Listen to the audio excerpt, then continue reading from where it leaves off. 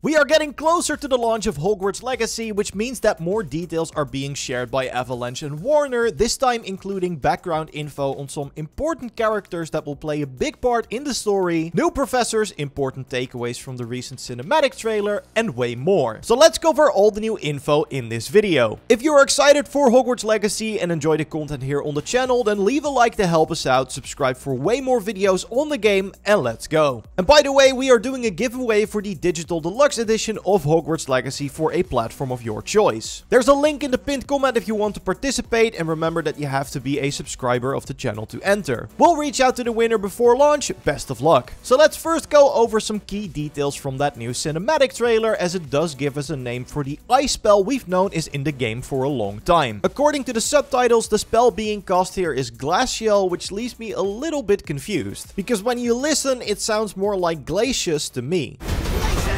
Which is actually what we speculated the spell would be called in our video going over all spells we know are in the game. Link to that will also be in the description. Back to the trailer, as the story being told in this cinematic is actually pretty interesting. We see a letter, our Hogwarts admission letter as we later discover, being attached to an owl with the specific instruction to find them, which again refers to the player character. And then during the first shots of Hogwarts we see a lot of students coming up to Professor Weasley, clearly concerned about something, with her answering that we don't know what magic caused this. So while that's not a lot to go off, we do know the following things. 1. An unknown magic caused something to happen that has Hogwarts in an uproar. 2. A professor at Hogwarts sends a letter to someone as a response to this event. And 3. That letter is our ticket to Hogwarts. So really curious what this important event is that I think starts the story off. Maybe it's something we did by accident while awakening to our ancient magic powers. We also see some enemies appear in the trailer, including giant spiders and a group of poachers that start firing killing curses at this poor owl. Which actually raises an interesting question, because we know how powerful Avada Kedavra is going to be in our hands, as we can insta-kill any enemy regardless of their health pool in one shot. But will our enemies also be able to use this spell, and will it be equally as dangerous in their hands? Not sure how fun a one-shot mechanic will be in combat, but if the spell is kept accurate to the lore, that's pretty much the only way it could function. And speaking of dangerous, before the owl delivers the letter to our character, we see it quickly flying by a dragon, which looks to be the same type of dragon we've seen in multiple of the trailers already. Credits to Poppy and Clem on Reddit for figuring this out, but this looks to be a Hebridean black, with its most distinguishable feature being the horns that curve towards the front of its mouth and its dark scales. Although you definitely want to watch out for its flames too, as we see it breathing fire here, and the voice actors for the game's female protagonist actually confirmed that this is one of the ways you can die in the game. In her Instagram post, she notes, "Get yourself a copy if you'd like to hear me getting fried by a dragon or falling off my broom to my inevitable death." So yeah, death by dragon fire is a thing, but what is even more interesting to me is that you can apparently fall off your broom from great heights. I wonder if this is just during practice, or that running out of the stamina bar for flying at great altitudes will cause you to fall, but either way, that's a fate I'm hoping to avoid. On the note of traversal, it was also confirmed a while back that there will be a dedicated jump button for the game too. And while considering the height of the jump I wouldn't expect any platforming or wizard parkour, it should help us cross some obstacles and navigate the open world better, which is great to see. Now, like I mentioned in the intro, we also got some bigger news recently concerning some important story characters. We already mentioned some of the major character reveals we got recently in a previous video, which I will link to in the video description, but we now have even more info on a new character called George Osric. We already saw him riding a flying carriage with us and Professor Fig, and his bio lists him as a high-ranking Ministry of Magic official. And at this point, I've kind of lost count of how many of our professors are actually tied to the Ministry of Magic. Our Defense Against the Dark Arts teacher used to work there, our personal mentor Matilda Weasley used to work there, and now we got Professor Fig who is working with them as well, and we also got more info on him that I'll go over in a bit. So at one point I imagined we'd have to go and visit the Ministry itself, with so many plot threads leading us back there. Another interesting detail from Osric's backstory is the fact that he's been friends with Professor Fig and his wife Miriam. Miriam Fig actually enlisted George's help in solving a seemingly indecipherable puzzle she uncovered just before she died. The bio then notes that he will need the player's help to pick up where Miriam left off. So to me, this sounds like a pretty serious side quest where we help a Ministry official make sense of a mysterious puzzle that potentially ended up getting someone killed. Maybe our ancient magic is the key to solving this puzzle, but either way, for a student, we sure are getting involved in a lot of adult problems. And that includes helping out investigating claims of a goblin rebellion with Professor Alizar Vig. We've known since the first state of play that he'd be an important character to our journey, but now we finally have some information on the man himself. For starters, he teaches magical theory, which refers to the study of the nature of magic, such as studying how spells exactly worked. Which of course logically leads you to ancient magic at one point, and that's exactly what his wife Miriam was researching before she died. Vig had left her by that point to go and teach at Hogwarts, but now he is determined to understand why and how she died and to finish her work. He's also noted as one of our greatest allies, so I think that him and Professor Weasley will definitely spend a lot of time with us. I'm also very curious about how the backstories for these two characters are lining up. Is the puzzle Miriam left to George part of the reason why she was killed? And does that mean that it is tied to ancient magic somehow? And how does the Goblin Rebellion we know will be a major part of the story play into it all? I think it's a good thing we have all these questions, as an intriguing story is of course very important for an RPG. I just hope the answers to these questions will be just as satisfying. Although it is of course completely possible for us to get swept up in all the side content like learning new spells, exploring ancient ruins, or finding and rescuing magical creatures. And while we know that last part is going to be important for upgrading our gear, it will actually be even more expansive than that, because we know we'll also be able to breed creatures and create offspring, which is something we can see in the description for the breeding pen, which was shown during one of the gameplay showcases. We've already had a look at a baby Grabhorn and a Thestral, but another baby creature we've spotted that is not confirmed for the vivarium yet is a Snidget. And yes, like the name suggests, these little golden birds are related to the golden snitch, as before that was invented, live Snidgets were used in games of Quidditch until they became a protected species. And the reason why I'm speculating we get to see these in our vivarium is, well, because we see a nest of them in the state of play with Poppy. I'm assuming they need to be kept safe, as protecting magical creatures is kind of Poppy's thing, so I feel like our hidden vivarium in the Room of Requirement is a pretty good place to do so. And Poppy's not the only one who'll teach us more about the magical creatures that we'll come across, as we also finally learned the identity of our teacher in Beasts. Her name is Bai Hao-Win, and like Professor Garlick, she is a Hufflepuff. Her wiki page notes that she loads poachers, so I assume she'll be very happy when we free magical creatures from this faction, as we already know these hunters that seek to exploit beasts are going to be in the game. Maybe she'll even offer us some sort of reward if we manage to clear out all of them. Another professor we finally know the name of is our broom flying instructor Chiyo Kogawa, who we did catch a glimpse of in one of the trailers. This Slytherin didn't study at Hogwarts originally, but was asked to come to the school by Matilda Weasley after they met due to Chiyo's work for the Japanese Mystery of Magic. It's noted that she's pretty strict on the rules, with any foul sportsmanship on a student's part will have them banned from the pitch quicker than you can say Quidditch. When we learn more about the game, we will of course let you know here, so subscribe if you don't want to miss our next Hogwarts video, leave a like if you enjoyed this one, and you can watch our previous video on more good news we got about the game by clicking on the screen. I will see you in the next one, goodbye.